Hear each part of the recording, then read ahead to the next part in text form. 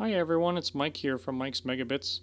Today I'm just going to show you really quickly a quick little tutorial here on how to check out the MTO, the Mineral Titles Online website for British Columbia. For those of you in BC that are interested in checking out where you can maybe dip a pan and try some prospecting without jumping somebody's claim, or you can see where the claims lie and decide if you might want to stake one yourself. So let's start with Google. I've already got a favorite in my browser, but for you guys I'll show you how the easiest way to get there, probably through Google. So just type in MTOBC, and the very first one that's listed there is the Mineral Titles Online for the Government of British Columbia. So let's click that. On the left, view placer tenures. Placer tenures. All this time I've been doing this and I still can't get used to saying placer instead of placer. I'll try my best to remember. So I've clicked the link on the page for view placer tenures, and the map page came up. It'll just pop on your screen and it'll show you a very small and undetailed map of British Columbia. Now, how we'll start here, just right away at the top, you'll see just under it says British Columbia, there's a picture of a little hand. Let's just click that. This allows us to drag the map. If you just hold down the left button on the mouse, you can, you'll see as we zoom in here, we'll be able to drag the map around, and it'll keep us from clicking on something we maybe shouldn't for now. Quickest way to sort of jump into this probably is looking for a location that is near you. I am in Vernon myself, so one of the hottest locations around here is Monashee Creek, which is actually just out near Cherryville, a little ways away, but one of the closer areas. So how I would look for that and how you would look for a location near you is to find location. You'll see it up here in the top in the blue bar. You'll just click that, and it gives you a bunch of different sort of genres, if you will, of where to look. I like using place name, which is sort of near the middle here. So let's click place name, and easy as this, Monashee. I'll just type it in. Gives you a option on how much you want to zoom in on it. Let's pick 25 kilometers. That'll be the scale of the map when it comes up. Let's click OK.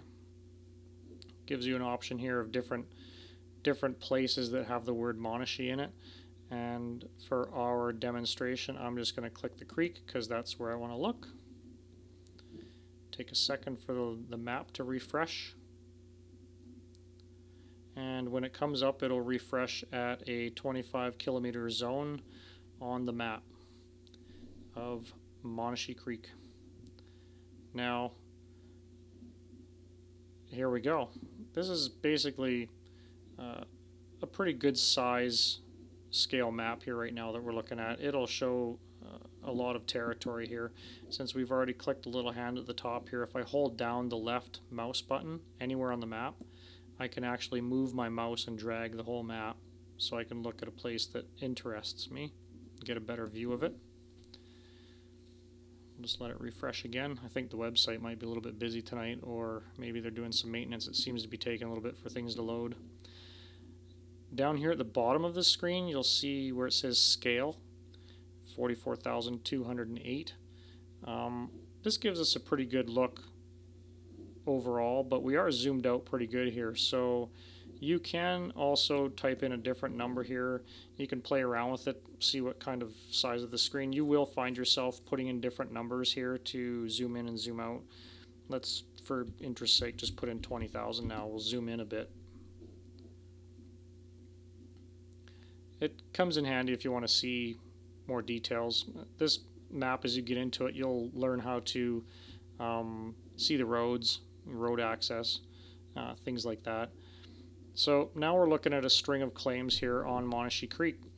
Obviously you don't want to go in here and start panning on any one of these pink areas because you will be a claim jumper. What you can do is look for an area that doesn't have a pink square on it showing that it has a claim. For instance, this area right here, there is no claims on this sort of tributary or runoff creek here. You could technically go out there and dip a pan in this area below these claims because it is unclaimed as of now, and you can try it out and see what's up, see if there's something going on there, but just not in the pink areas that are already claimed. Of course, unless you know the person that owns that claim and he gives you written permission, that's probably a good idea.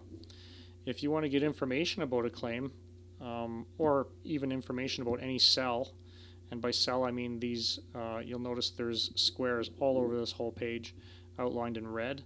Those are called a cell. If you just click this identify visible, if you just click that and then click on a cell, it will load the information for the cell in the right hand area of the screen. If you click on one of the actual claims, it will show you the along with the other cells, it'll show the cell ID. It'll show also information about the tenure or the claim holder. So you can see that the tenure number is here, the issue date, the good to date, the claim name. This just happens to be mine. The area in hectares. It's actually a double cell claim, so you can click information on any one of these claims down here and see the information for the claim in particular on the right hand side. You can click, again, like I said, you can click on any cell anywhere in this whole map of all of British Columbia to get the information on the cell. Another handy thing to check out is the legend. Click the legend at the top here. It'll give you the color codes for the different things that you're seeing on the page.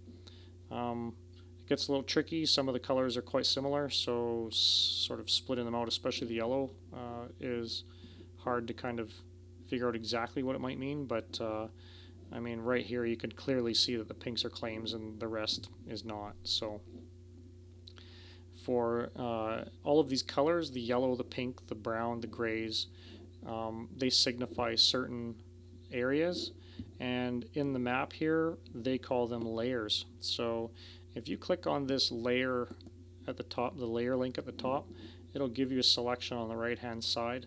You can choose to add or remove layers from the map to make it clearer to see other features. If I unclick reserves and then refresh the map, it will remove any of the reserves that are there. So and by reserves, they don't just mean native reserves. There could be also national park reserves or other reserves set up as well for various different reasons. So we won't go into that too deeply, but it can get a little confusing. But this is just to show that you can actually click here to add or remove different layers. I'll also remove survey parcels here, which I'm personally not exactly sure what that means, but you can remove them from here, and you'll notice that the creeks will now jump out a lot more at you. You get a clearer view of the map here, and these dotted lines along the top here actually show forestry roads and stuff as well, so it gives you a really great way to see deeper down to the map and not have a bunch of stuff laying on top of it blocking your view.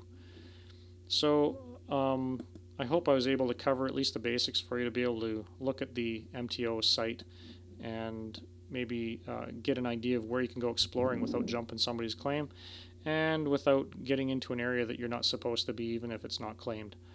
And I'll have probably some more videos as we go on showing information on how you can even stake a claim through the website, but you can also get help with that actually at the BC Service Centres closest to you. They were very helpful at the office in Vernon here. They actually would have even helped me make a claim on the website at the location if I wanted to, but I linked my credit card to my BCE ID number and I was able to do them at home through the website, just like you'll be able to if you do the same thing. So that's it for now. I hope you got something from this video, and if you like the channel, please subscribe. Thanks for watching.